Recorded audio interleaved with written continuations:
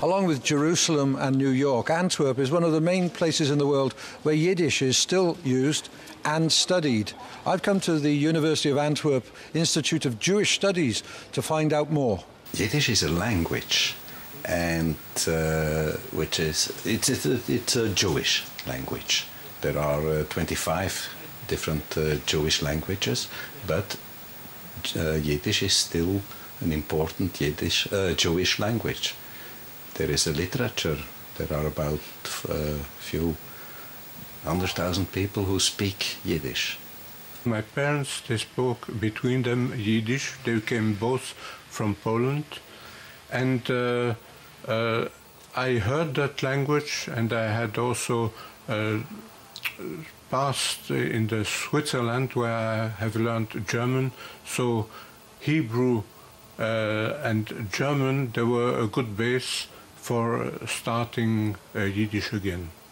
What lessons have you learned from your study of Yiddish? Well, the lesson is that life was very hard and is still hard for some people.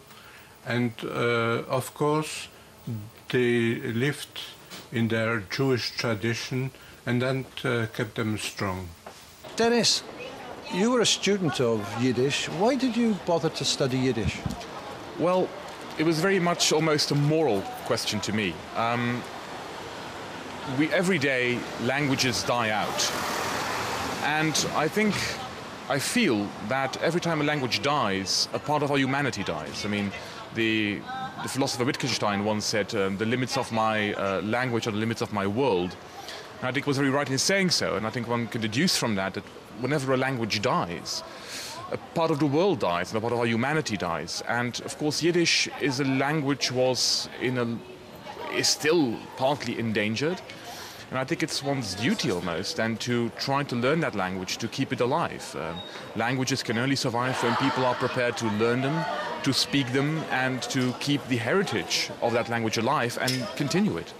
They're both Jewish languages, so what's the difference between Hebrew and Yiddish? Hebrew today is used by the secular Jewish community in Israel. It is not necessarily connected to religion, meaning that a Hebrew speaker can be religious, can be Haredi, can be secular, can be atheist, while Yiddish today, contemporary Yiddish, is connected to religion, definitely, meaning that Hasidim or ultra-Orthodox, who are very religious in their beliefs, use Yiddish.